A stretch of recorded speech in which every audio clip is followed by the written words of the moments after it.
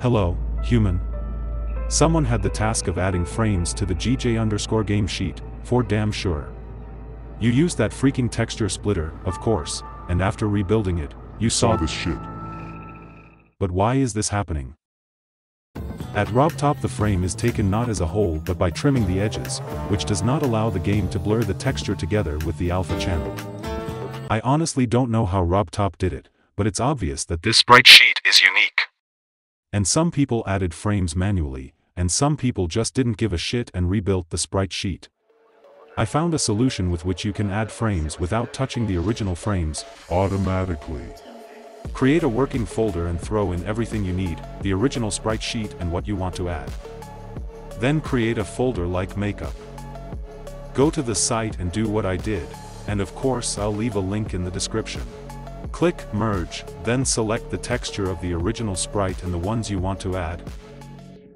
Any name and quality you want.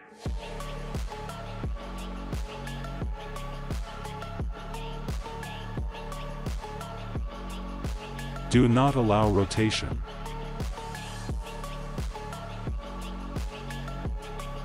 And copy the downloads into a folder like makeup.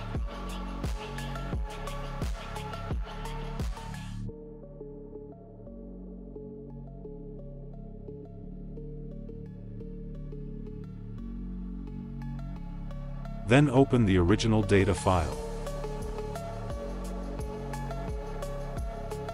Copy the entire frame container and paste it into the generated one.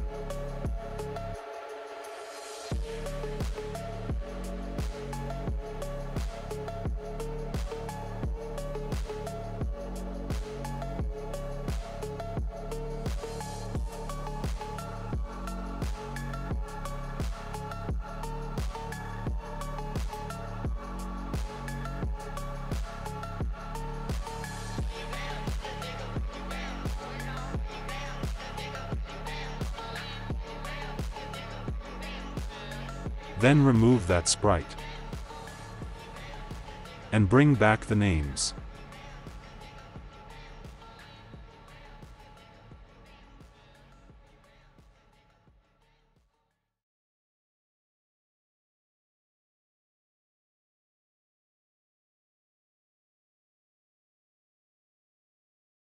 Done.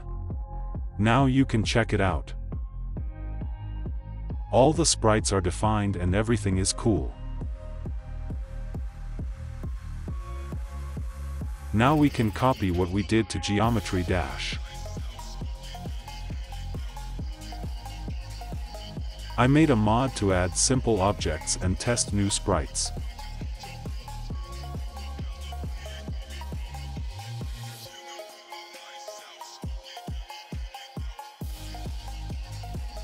As you can see, it works.